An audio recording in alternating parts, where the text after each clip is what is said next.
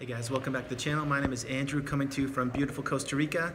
Today's topic is going to be radical acceptance. Before I jump into the content, please subscribe and share this with anyone you think it may benefit. Guys, when you're with a narcissist or ending a narcissistic relationship, there are many terms you need to understand. One of them is radical acceptance. Now what this means is radical acceptance is difficult to practice, but you must do it to get over the relationship. It's the way it works. What radical acceptance is actually understanding the reality of what has happened. In other words, let's say that the relationship has ended and you can't wrap your head around the fact that you were just with a narcissist and you gave and you loved and you used all your empathy and you gave all your effort and time and money and energy to the relationship, and you can't understand how this person, which is the narcissist, could just take and maybe discard you and throw you away and not look back. That's a little rough, but it's real. If that was your experience, it certainly was mine. But the point is, there comes a time on the healing path, and this will take, it will take a lot of time to get here. But when you finally understand that you were with a narcissist and that narcissism does exist, you need to utilize radical acceptance. What that is, again, is just actually coming to terms with the relationship that you were just in and that you were with a narcissist. Now, radical acceptance, it's when you don't really want to believe the reality of your situation, and you need to. So if you practice radical acceptance, it means you're accepting the reality of your situation, what has just happened, even though it's hard for you to process and comprehend and understand that you were with a narcissist in your relationship, let's say.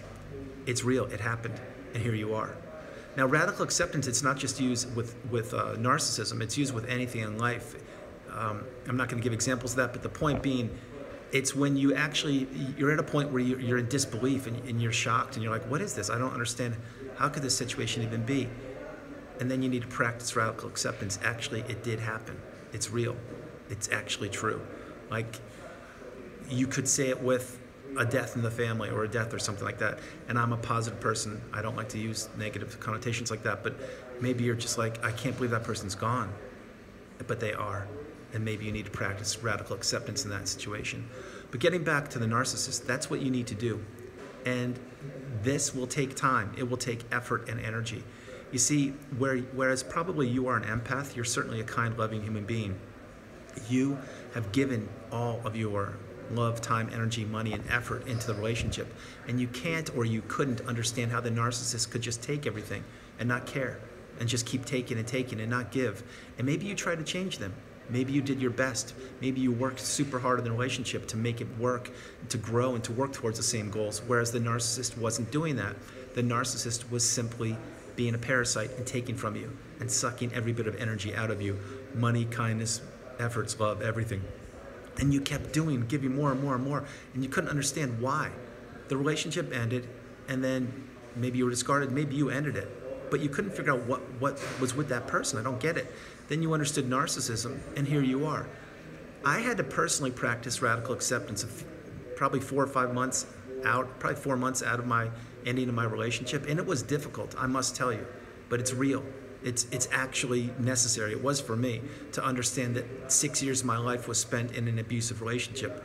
I could not fathom it because the whole time during my relationship, I was thinking I was in a relationship with one other person, being a stepdad and moving towards the same goals, when in fact that could not be further from the truth.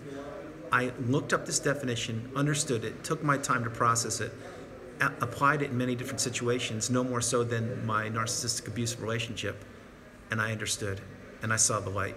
Now again, this is not something easy to practice, but I highly recommend, if you're in a state of confusion now, or if you're still in the fog and you don't really understand the person you were with, or why they could do this, or how they could do this, the cold hard facts are because they're a narcissist, and this is what they do. They manipulate, they lie, they steal, they cheat, they deceive, they destroy. That's what it is.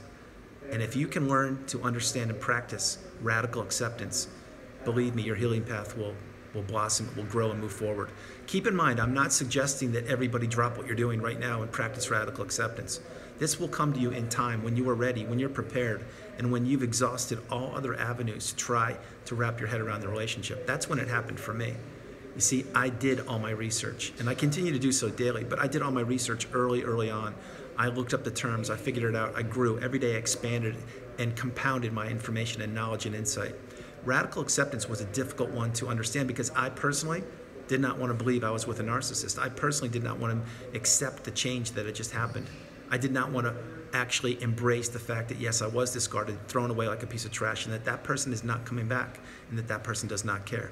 But guess what? That's the reality. That was my reality. It may be yours. I can't tell you. What I can tell you is if you look up the term radical acceptance and actually read a couple different definitions of it, you will understand exactly what I'm talking about is exactly what it is.